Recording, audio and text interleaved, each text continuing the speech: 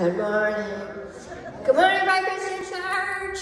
Good morning. Let's try it again. Good morning, Bright Christian Church.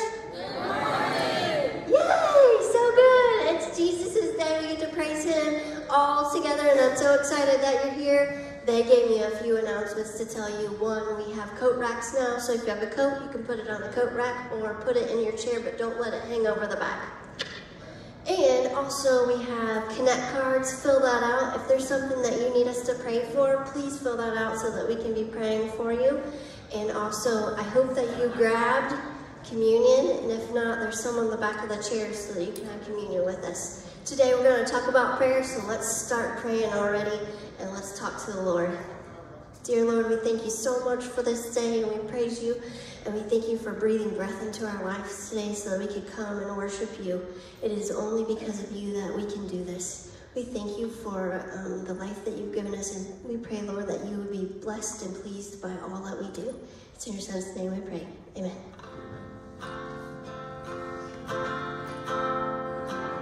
Would you stand and worship with us? Caught up in your presence.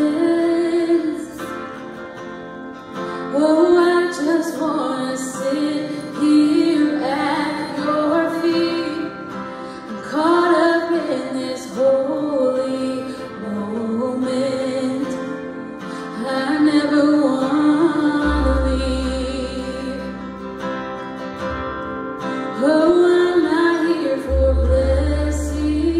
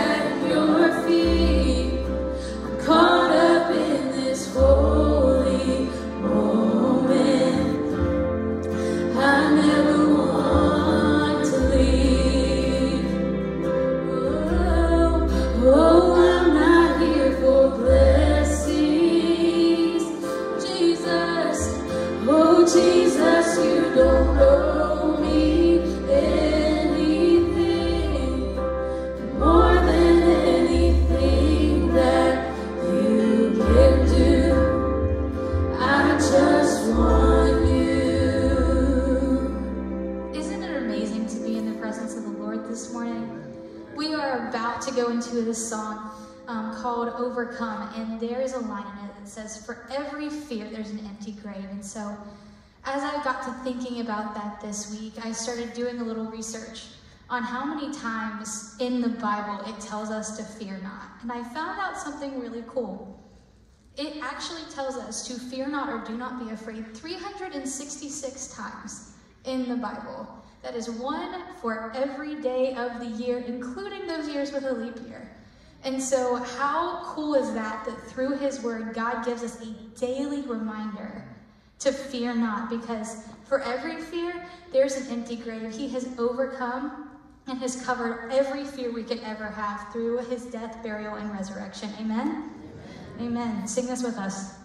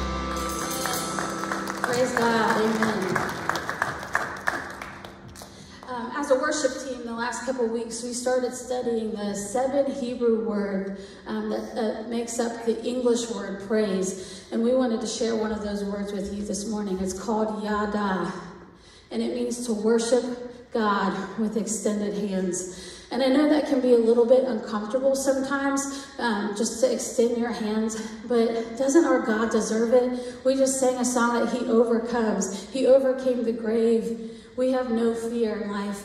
We can trust him. And so that word yada is a reverent response to God in worship, to extend our hands in praise to him. And I just want to encourage you guys, just even if it's a little uncomfortable for you, I want to invite you to extend your hands in worship with us this morning, because our God is deserving. Amen.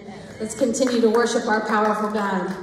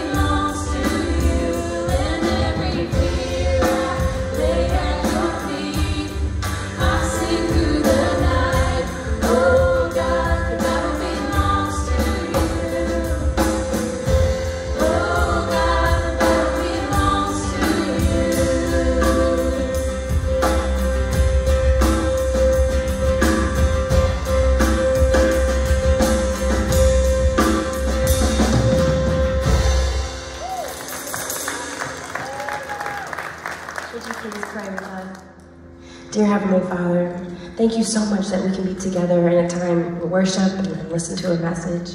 And I pray, as Jeff brings us message today, I pray that it brings us encouragement. I pray that it brings us wisdom, so that as we go forward into the world and into the week, that we're able to take this with us and touch others' lives. It's in your name I pray. Amen.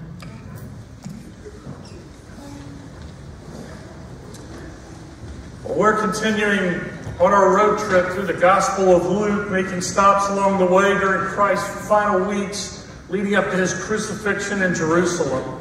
Today, he wants to teach us how to pray. One of my favorite stories about prayer comes from author Tony Campolo. He was getting ready to speak at a chapel service at a nearby Pentecostal college, and 8 men took Tony to a back room of the chapel. They had him kneel down, they laid their hands on his head, and then prayed for his message that day. Campolo said that while the prayer was a good thing, that they prayed a long time, and the longer they prayed, the more tired they got, and the more tired they got, the more they leaned on him. And he said it wasn't so much fun having 8 Pentecostal preachers leaning on you. To make matters worse, one of the men wasn't even praying for Tony. He went on and on praying for somebody named Charlie Stolfus. Dear Lord, you know Charlie Stolfus. He lives in that silver trailer down the road a mile. You know the trailer, Lord, just down the road on the right-hand side. And Campolo thought, yeah, I'm sure God is taking notes. What's that address? Lord, Charlie told me this morning that he's going to leave his wife and 3 kids. Step in. Do something, God. Bring that family together. And finally, the prayer time concluded. Campolo spoke for the chapel service. He got in his car to drive home. As he drove onto the Pennsylvania Turnpike, he noticed a hitchhiker, and although he wasn't usually his custom to stop, he picked up the man. Campolo said, we drove a few minutes, and I said, hi, my name's Tony Campolo. What's yours? The man said, my name is Charlie Stolfus. Campolo couldn't believe it. He writes, I got off the turnpike at the next exit, and I headed back in the direction from which we had just come. The passenger got a bit uneasy with that and said, hey, mister, where are you taking me? Campolo said, I'm taking you home.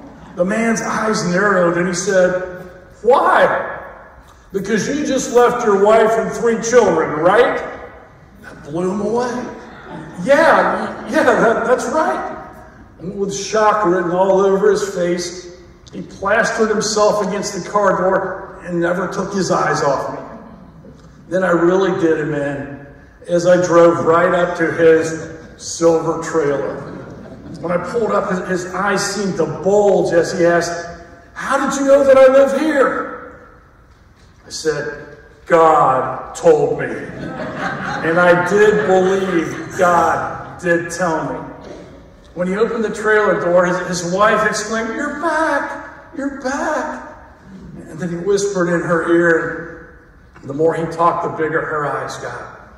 Then Collis said with real authority, the 2 of you sit down.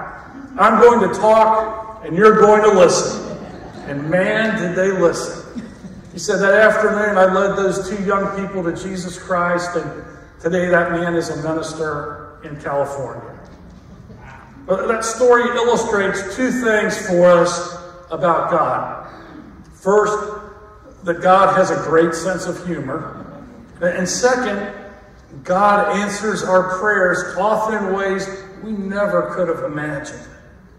The context for our study today, if you turn to Luke chapter 11, is where Jesus is repeating the model prayer teaching that he had given 2 years earlier at his famous Sermon on the Mount.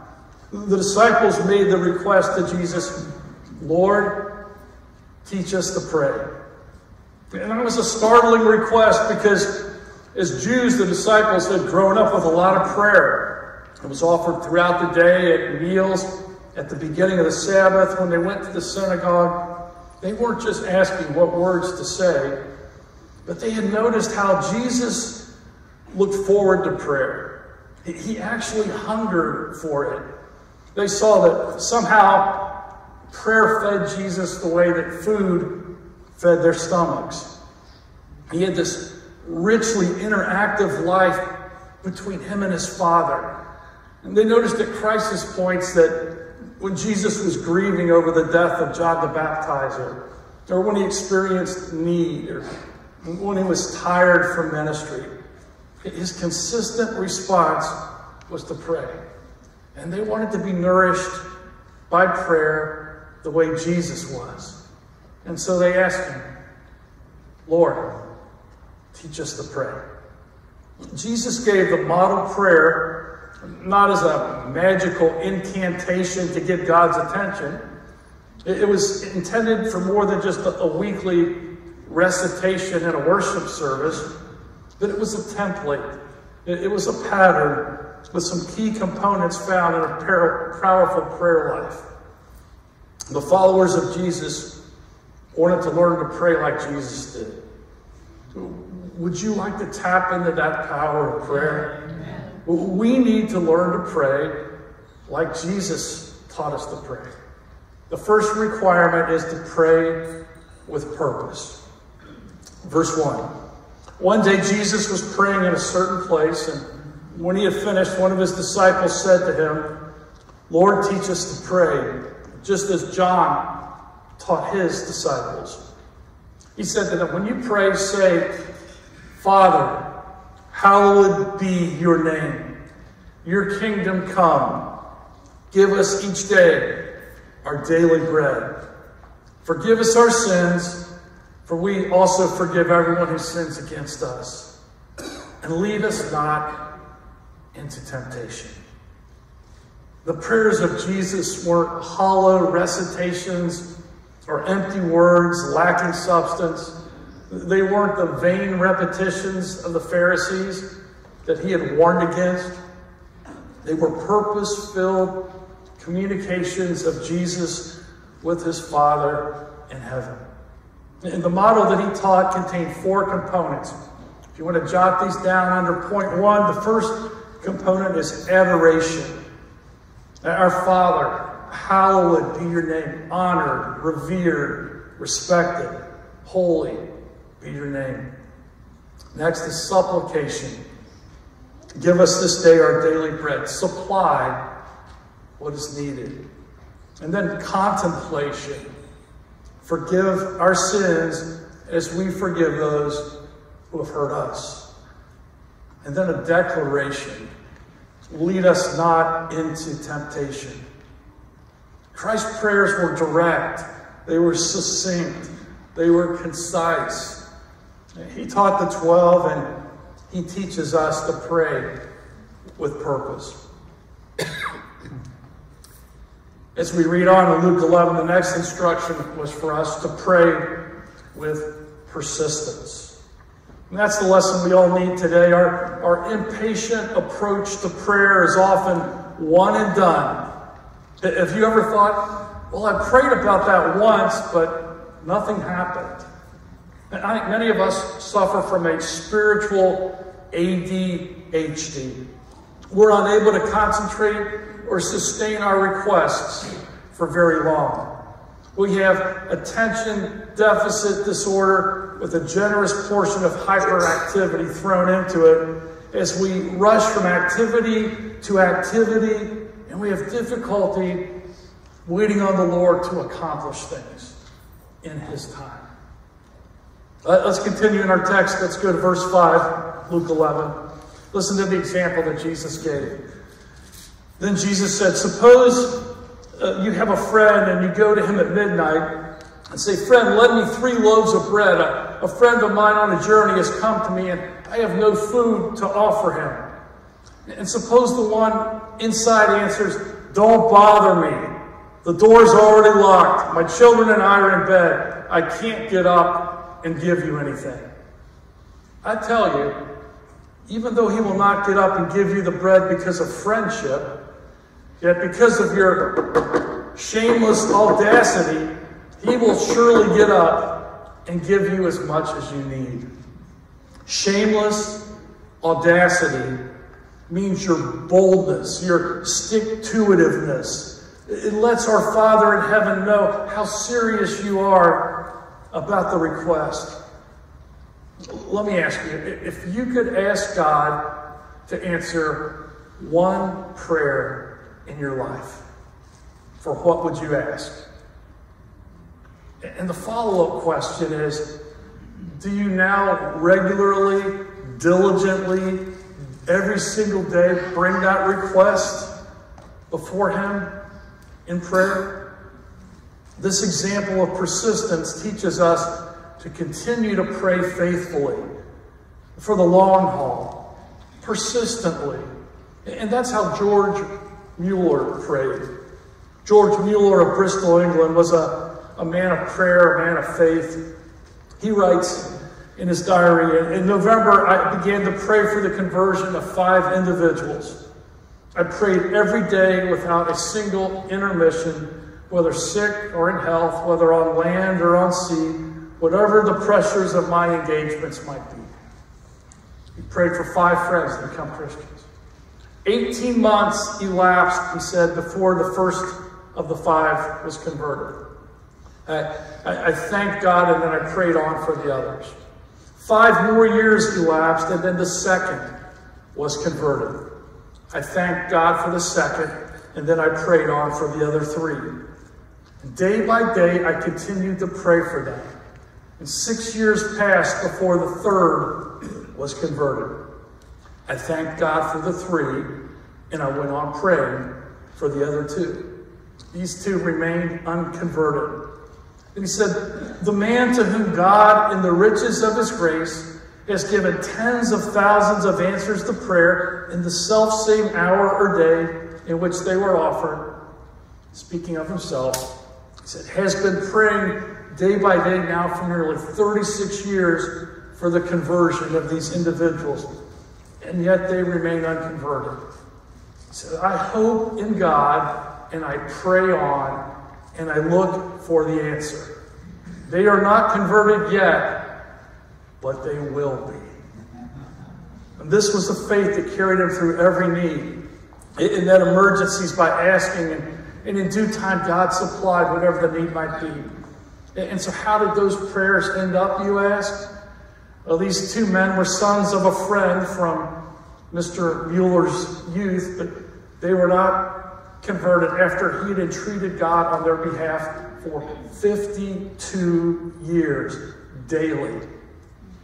After his death, God brought them in the fold. Don't quit too soon. Continue to pray for that loved one to become a Christian. Continue to pray for that family need.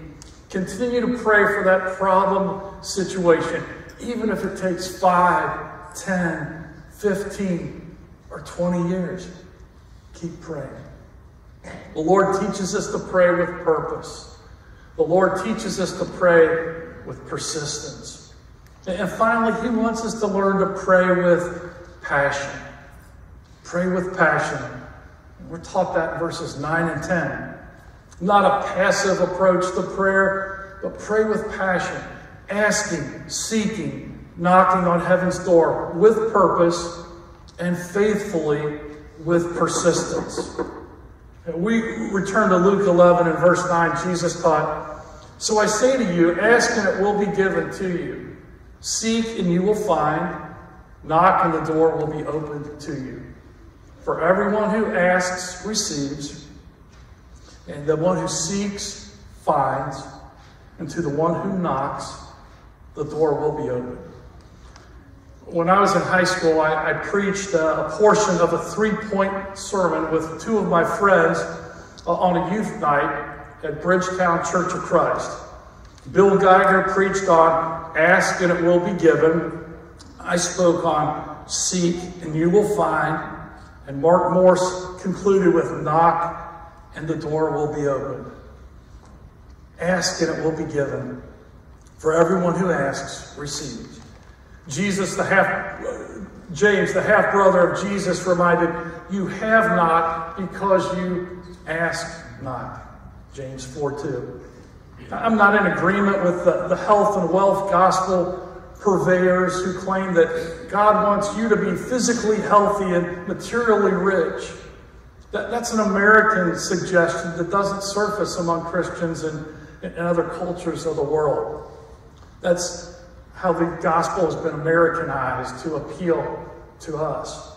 I do believe that God often wants to provide us with gifts from heaven that are already wrapped and labeled for us, but we never bother to request. Down in Luke 11, verse 13, it goes on to tell how, as good fathers want to give good gifts to their children, that God is a good father who loves to give gifts to his children. Listen to the timeless principle of Psalm 37, verse 4. Delight yourself in the Lord, and he will give you the desires of your heart. When we ask for things that are consistent with God's will, he wants to give them to us. Seek and you will find. In Acts chapter 17, verses 24 through 27 tell us, the God who made the world and everything in it is the Lord of heaven and earth. And he does not live in temples built by hands. He's not served by human hands as if he needed anything, because he himself gives all men life and breath and everything else. From one man, he made every nation of men that they should inhabit the whole earth, and he determined the time set for them and the exact places where they should live. And then listen closely to the next verse. God did this so that men would seek him and perhaps reach out for him and find him, though he is not far from each one of us. Seek and you will find. Everyone who seeks finds. If you are genuinely searching for God, you can discover him. He is not in hiding.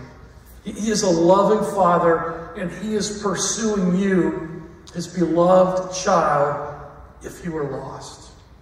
So be open to God, and be open for God's direction.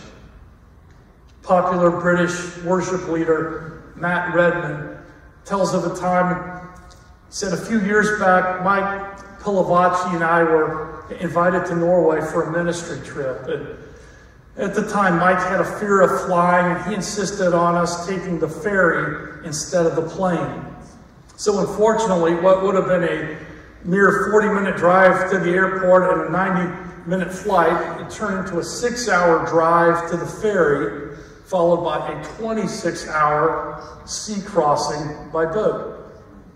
Redden says, not that I'm still bitter. Adding to my nightmare, he said the only thing to do on the ferry was to play bingo, so it was a very boring trip. To cut a long story short, and I mean long, I arrived in Norway in a very bad mood. Finally, we arrived at the youth meeting. It was one of those tough meetings where everything in worship seemed to be a struggle. I tried lots of different approaches to try to connect, but nothing seemed to cut through. Everything bombed. No one really entered into worship, and I felt myself sinking. Suddenly, a song entered my mind, as though a prompting from God. It wasn't the sort of thing that I was wanting to hear at that moment. Instead of hearing a fresh, spontaneous line that would miraculously draw everyone together in worship, all I could think of was the Michael Jackson song, You Are Not Alone, which was currently on the charts. I sensed a little whisper telling me, sing that song next in the worship time. Redmond played on and said, I'm not doing that, to myself. I said, I'm embarrassed I even thought of it. He said it wouldn't go away. And so soon I faced up to the fact that actually things could only get better, not worse. So against my better judgment, I launched myself into the chorus of this song, struggling to guess the chords as I went along. You are not alone. I am here with you. He said it was a terrifying moment. The minute I started this song, I thought, what are you doing, you idiot? You're meant to be leading worship, and you're doing a cheesy acoustic cover version. He said, I can only imagine that it's what it feels like when you walk a tightrope. Once you started walking, there's no way out of it. The only thing you can do is keep going and don't look down. So I shut my eyes. I hoped for the best. And I wondered when the next ferry home was. After the meeting, when I was head down packing up my guitars, a group of teenagers came up to me. As it turned out, they weren't Christians. And the Michael Jackson song had been the only entry point into the worship for them. We ended up playing through some other pop songs together and had a bit of a chat. And by the end of our few minutes together, I could see that their attitude about church had changed a bit. Thank you, Lord. I thought, at least something good has come out of this. As they were leaving, out of the corner of my eye, I saw a lady coming up to me in tears. I stopped to speak with her, and as she told her story, I soon realized that God had been working all along. She said, I came to this meeting tonight in a terrible state. I've traveled 6 hours to get here, all the way crying out to God, why have you left me all alone? God, you've left me all alone, and I'm desperate. I'm going to this meeting as a last resort. I need to hear from you. I need to know that I'm not alone. And that concluded. When I had sung out, you are not alone. I am here with you. This lady had broken down in tears, and God was answering her desperate prayers in a very direct, personal way. Be ready and open to God. Seek Him, and you shall find Him. He wants to be actively working in your life every day. That's right. And knock, and the door will be opened. And to him who knocks, the door will be open. God will make a way where there seems to be no way. We are permitted and commanded to access God, approaching His throne of grace with boldness. What gives us this unlimited access? It's because we are His children. Hebrews 4:16 directs, let us then approach God's throne of grace with confidence, so that we may receive mercy and find grace to help us in our time of need. Well, let me suggest doing a prayer walk through your neighborhood, or practice drive-by prayer, praying for people in the houses as you travel. Pray for those where you work. Pray when you're shopping at the mall. Honey, I'm going to be gone for a few hours. I'm going to Florence to pray. Ask the simple question to people you encounter during your day. How may I pray for you? It's a rare individual who would refuse your prayers. There's a deep need in everybody's life that even a resistant non-believer will often say, well, I guess it can't hurt anything. I don't believe in God, but why not? Sure, if you want to pray for me, have at it. It's the perfect opportunity to plant a seed. You're telling others you'll pray for them is the same as telling them, I care about your pain. And I believe in a good Heavenly Father who also cares for you. What do you think could happen? Well, the Bible says in Ephesians 3:20 that God is able to do immeasurably more than all we ask or imagine. So pray with passion. Let me give you 3 quick take-homes that will guide you this week in praying with passion. First, pray constantly. 1 Thessalonians 5:17 commands us to pray continually, to constantly be in this attitude of prayer. Make your spare moments prayer moments while driving, serving, cleaning, resting, walking, biking, texting. Move in and out of a conversation with God all day long. Develop that constant attitude of prayer. It doesn't mean walking around all day with your eyes closed and your hands folded. Prayer is an interaction of the mind with God, and we can move in and out of prayer all throughout the day. It's prescribed as an alternative to worry. Are you facing some tough stuff right now? Of course you are. Do you have some pain in your life that is weighing you down? Sure you do. Everybody does. The Apostle Paul, who knew something about suffering, suggests prayer as an antidote to anxiety. He tells us to pray constantly.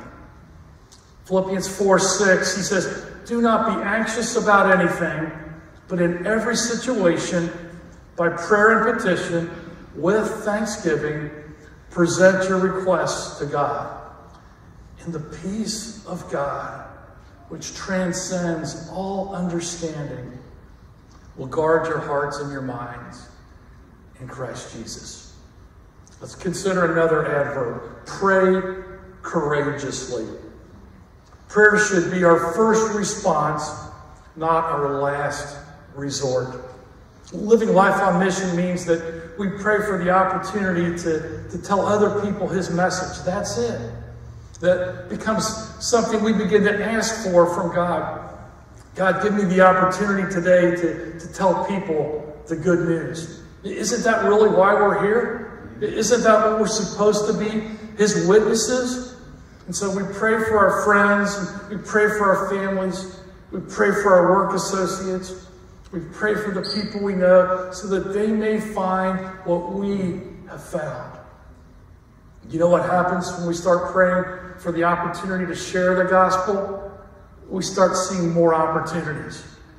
Make a written prayer list and record the names of those you care about. It makes us aware. Not only does it have us rely on God in the process, but it keeps me thinking about those people for whom I am praying. The FBI has the 10 most wanted men list.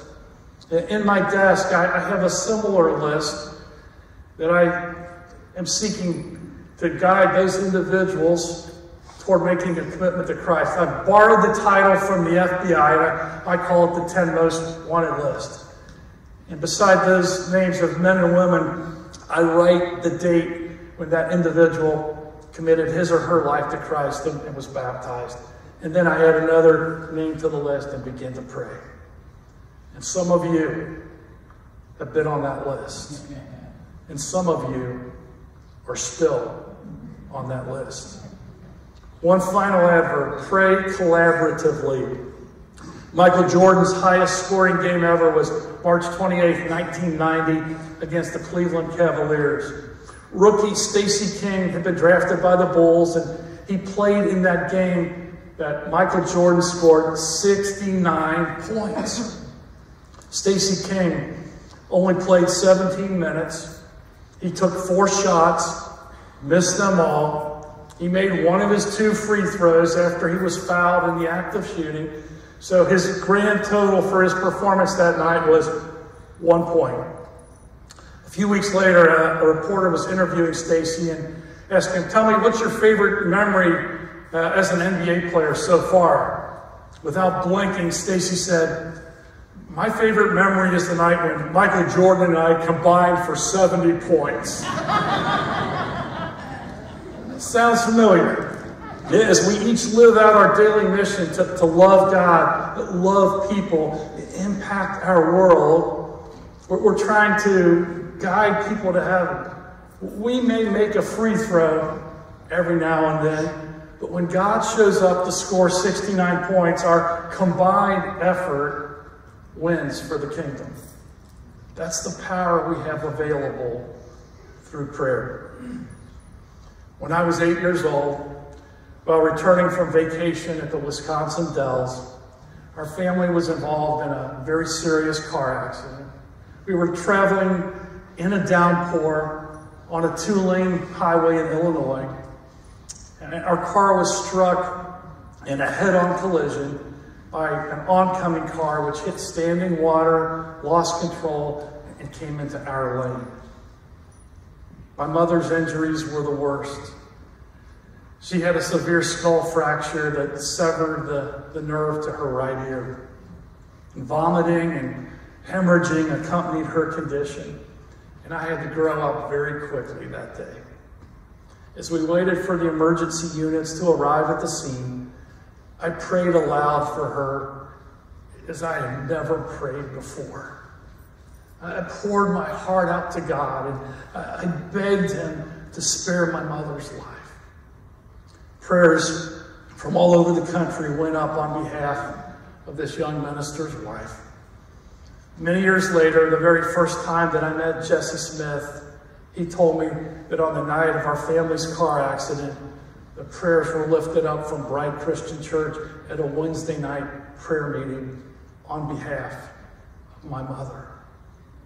She spent a week in the intensive care and 2 more weeks in the hospital in Illinois before being able to return to Cincinnati. A few months after the accident, she chronicled her experiences, and I want to read an excerpt from the pages that she wrote at that time as a 31-year-old mother. The only thing that I've been able to remember after the crash was Jeff's praying for me. I've never heard anyone pray like that. He could see the blood and was old enough to know I was hurt. He agonized with God and begged him to help his mommy. Now when I look back, it was very humbling. This was all inside the car while we were waiting for the ambulance. When I started remembering Jeff's praying for me, I kept telling the nurses about it and how thankful I was that we had taught our little boy to pray. Parents, grandparents, it's never too soon to start teaching your little ones to pray. You never know. It might save your life. It can definitely save theirs. Lord, teach us to pray. Our Father, we thank you for this gift that you've given us, this privilege of having unlimited access to you 24/7. Today, my prayer is that we leave with a deeper appreciation for this gift and that we will use it in a larger way in our lives as we go forward serving you. We pray in the name of Jesus. Amen. Would you stand right now? Today, if you need to make a response to the Lord, we invite you to come forward and we'd love to talk with you more about that.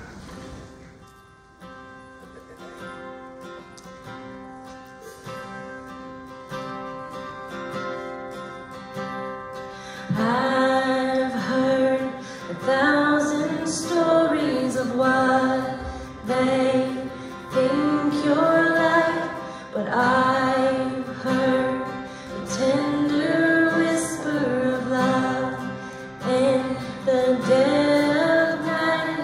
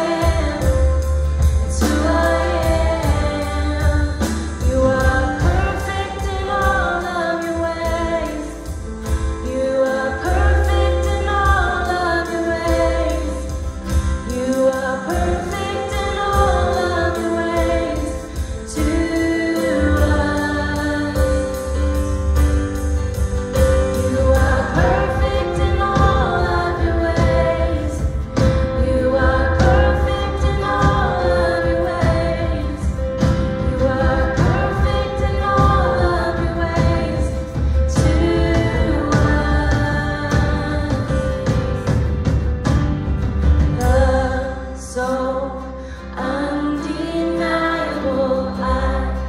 I can hardly speak. Peace so unexplainable. I can hardly think as you call me. Deeper still as you call me. Deeper still as you call me.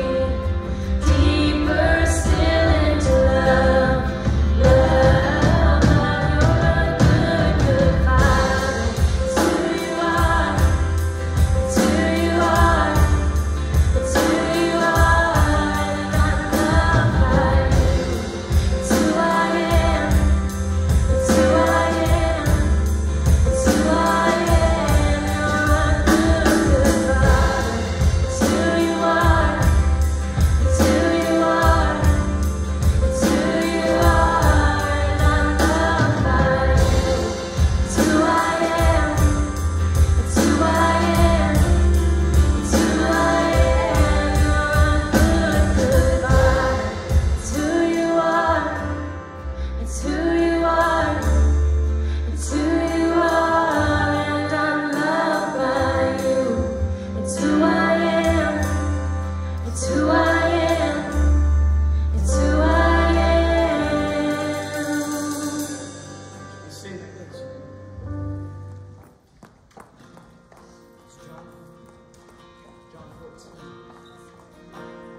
Do not let your hearts be troubled. There we go. John 14:1. Jesus says, do not let your hearts be troubled. You believe in God. Believe also in me. My Father's house has many rooms. If that were not so, would I have told you that I am going there to prepare a place for you? And if I go and prepare a place for you, I will come back and take you to be with me, that you also may be where I am. You know the way to the place where I am going. And then Thomas said to him, Lord, we don't know where you're going, so how can we know the way? Jesus answered, I am the way, and the truth, and the life. No one comes to the Father except through me. If you really know me, you will know my Father as well. From now on, you do know him, and have seen him. I find a lot of comfort in those verses that we know where we're going. We have confidence in who our God is. Because Jesus came down, fulfilled all prophecies, and died on the cross for us. He was the only one that could do it. He was the only one that could live a perfect life, because he was our Savior. He is our Savior. So that's why we take communion every week, because we don't want to take it for granted. We don't want to just go through the motions. We want to be impacted by what Jesus has done for us. So go ahead and peel back that first layer. We'll take the bread, remembering Jesus' body that was broken for us.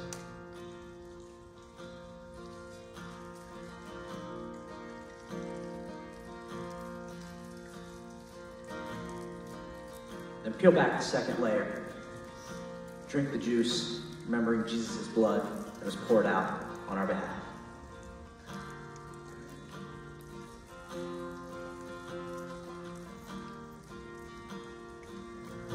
Let's pray. Dear God, I thank you for being the awesome God that you are. Lord, I thank you for your Son, for the sacrifice that he made. Lord, I thank you for being our constant, our foundation, our solid ground, that we can rely on you no matter what this life brings. Lord, we have hope in you. We have hope and joy in what you bring to us. It's in your Son's name that I pray. Amen. We're going to continue with worship. So if you guys would stand and sing with us.